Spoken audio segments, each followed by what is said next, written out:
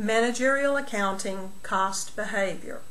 Now, one thing that a manager needs to know in order to predict what cost will be in the future is how those costs will behave in relation to changes in activity measures. Now, activity may be measured as number of units produced, as machine hours, or we may want to measure it in other terms such as how many phone calls the customer service department handles, or how many purchase orders the purchasing department processes. But whatever the activity measure is that we choose, we need to understand how cost will change as that activity measure changes. Now, one type of activity, or rather cost behavior, is that a cost may be a variable cost. Now, variable costs are defined as a cost whose total changes directly and in proportion to changes in the activity. The total changes directly and in proportion to the changes in activity. For example, direct materials. The more units we produce, the more the total cost of direct materials will be. Now, in order to be able to predict, we also need to make some assumptions about how that cost behaves. For example, we assume that within a certain period of time or over a certain level of production that the cost will behave in a linear manner. And another assumption that we have to make, or another thing that needs to be true in order for us to predict the total cost of a variable cost, is that the per unit cost of a variable cost, such as direct material, will stay the same within what we call the relevant range of activity.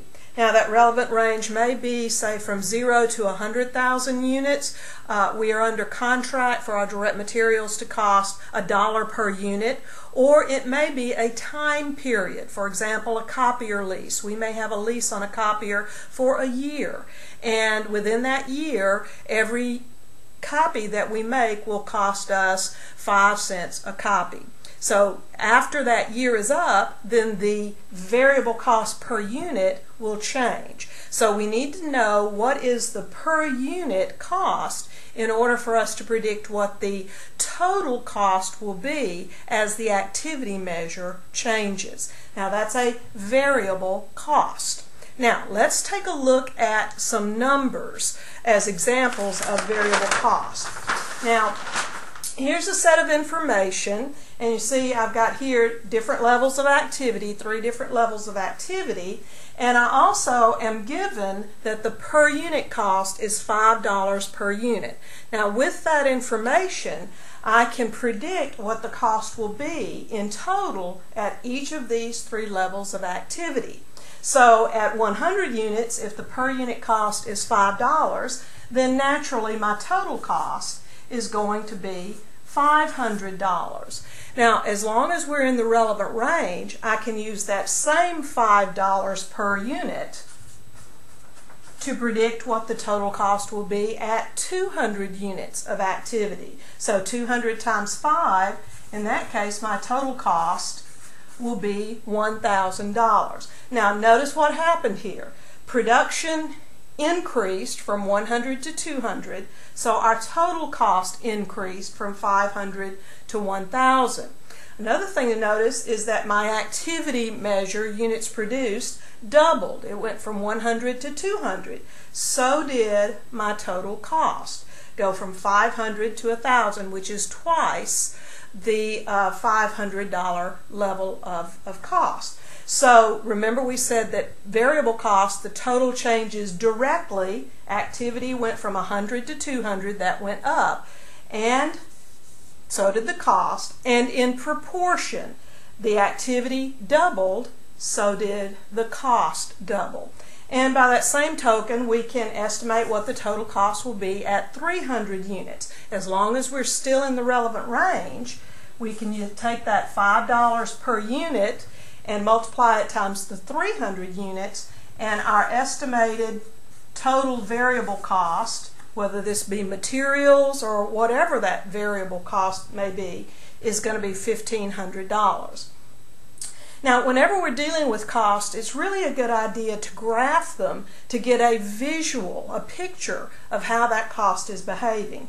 And in the case of variable cost, what we're going to see as we graph this is that at 0 units, well, no units, no cost per unit, so total cost will be $0. And at 100 units, our total cost was $500. So I'll put that right there at that intersection. At 200, our cost was $1,000. So we'll put our data point there. And at 300, our cost was $1,500. So we'll put that data point there. And our total cost line, if we connect the dots, our graph of total cost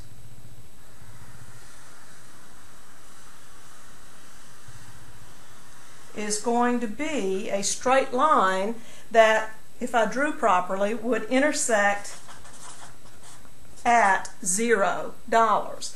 So this is graphically what a truly variable cost looks like.